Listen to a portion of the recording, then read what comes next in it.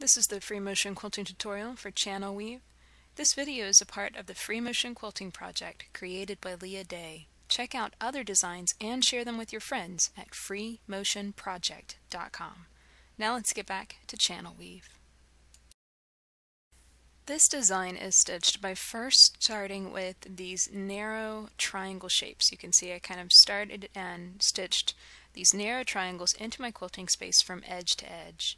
And of course, I have to admit I accidentally forgot to turn my camera on until this point of the video. So I'm going to try and explain how this is filled as best I can. So one half of the design is filled with this woven texture, and basically to stitch that all you do is stitch in one direction kind of on the diagonal for about 3 or 4 lines, and then you're going to travel stitch and simply branch out in the opposite direction slightly on the diagonal and stitch 3 or 4 lines in that direction as well.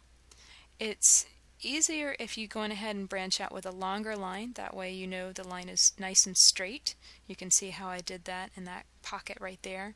When you start with a smaller line like you're seeing me do right here, it is harder to keep the line straight and at the same kind of diagonal angle as the rest of the lines, simply because it's hard to estimate with a really short line.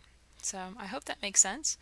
And you can see what this texture looks like stitched in a full triangle right there and in that corner. It's a very beautiful design, very, very simple texture.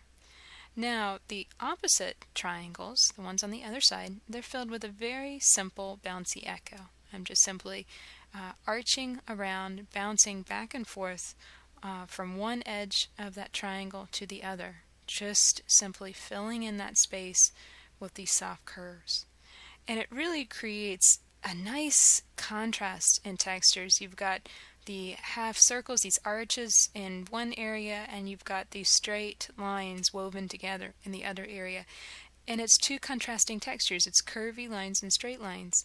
And that creates something that your eye is really drawn to and really attracted to. It's going to be something that works really well in the borders or the sashing of your quilt, because you do work this from edge to edge. Kind of the foundation of the design is simply stitching those triangles first and then going in and filling them. It works from edge to edge, so it's going to work best in kind of a narrow area that's uncomplicated, that doesn't have anything else in it. So definitely try it on your next quilt. Here's what it looks like whenever you finish Channel Weave.